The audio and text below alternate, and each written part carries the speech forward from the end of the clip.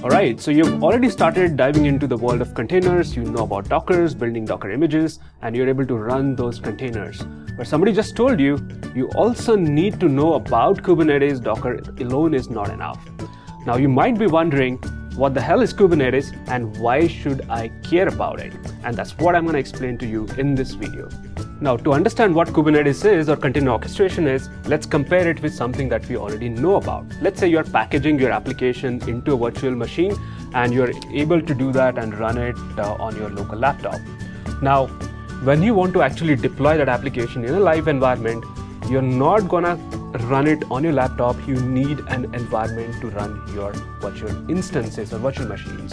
So what you typically do, either you go to a VPS hosting provider, or nowadays we mostly prefer using a cloud provider such as AWS or GCP or Microsoft Azure cloud. Now what cloud does, or what cloud really is a way to run those virtual machines in a managed way. So we don't have to worry about the capacity planning, we don't have to worry about the scale.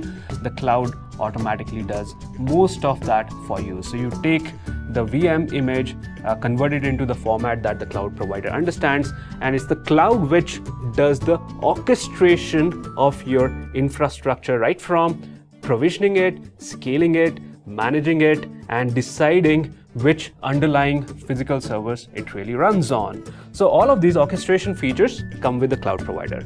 And sometimes you also provision, you may have your own physical servers, but you still the private cloud such as OpenStack, because it gives you the features that these cloud providers give you, mainly the automation and automated provisioning and management and orchestration of your infrastructure, right? Now, coming back to Docker, once you decide to move from the virtual machines to Docker containers, you generally start building the containers. And when you do that, you're running it on generally a local machine, local environment, maybe your laptop or a local server that you're connected and running it on. Now, that's great for local development, but when you want to take those containers and run it at scale on maybe, you're not going to run one container because you'll have an application stack and you might want to run it at scale. So you may have, like, let's say 100 servers, 100 physical servers, and on top of that, you may want to run thousands of containers day in and day out, right? That's quite a realistic scenario.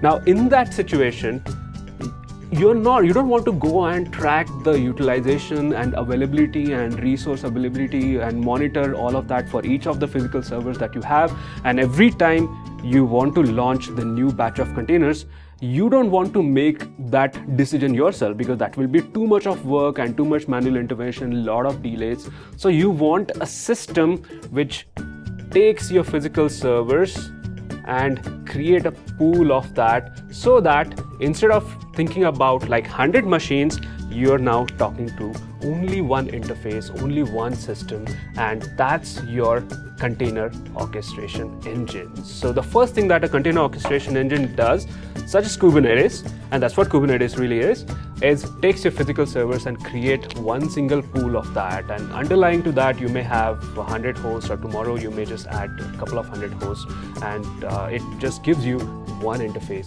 to talk to. So you're instead of talking to those 100 servers, you're now talking to one single interface, and that's generally the API server, right?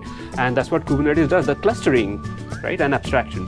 But the second thing that it does is, takes care of the orchestration and the scheduling part. Scheduling as in, when you submit a batch of containers to run, it automatically decides on its own where the servers have the right amount of resources and what is the ideal algorithm. So it has its own built-in bin packing algorithm to optimize the resource utilization for your underlying servers and get the best out of your hardware resources. So all of that is completely automated decision based on Kubernetes or internal algorithms. So clustering, scheduling are the two main important roles of an orchestrator, and that's why you need an orchestration engine. So beyond the development that you do locally, whenever you want to take those containers and run it in production or production-like environments, the fundamental thing that you need is a container orchestration, and that's where this comes in.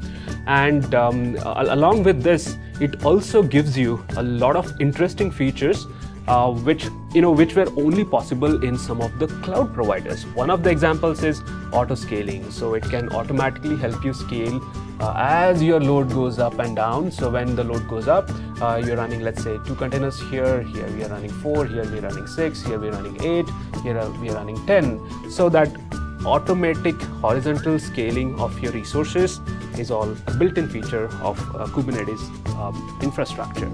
Along with that, it also gives the fault tolerance. So one of the server goes down, you don't have to worry about it because Kubernetes continuously monitors it, and whenever it detects a downtime of a node, it will take the containers from there and schedule it somewhere else. So all of those features are quite useful, and it actually helps you to create some sort of a very similar to a PaaS environment in your data center as well, or you can do that on the cloud. A very common example is you take Kubernetes and run it on a cloud platform. There are managed Kubernetes services such as Google Container Engine or Azure containers, or AWS is also coming up with a new container management infrastructure or a feature as well, right? And that's what Kubernetes is. So in this video, I just talked about why do you need a container orchestration engine and what kind of features that it provides. If you like or dislike our video, do share your feedback. If you'd like to learn more about Kubernetes, you can sign up to our free course below. And if you would like to learn in details about how to use Kubernetes using a project-based example, we do have a detailed course for that as well. And you can find a link with a special offer to sign up to that course.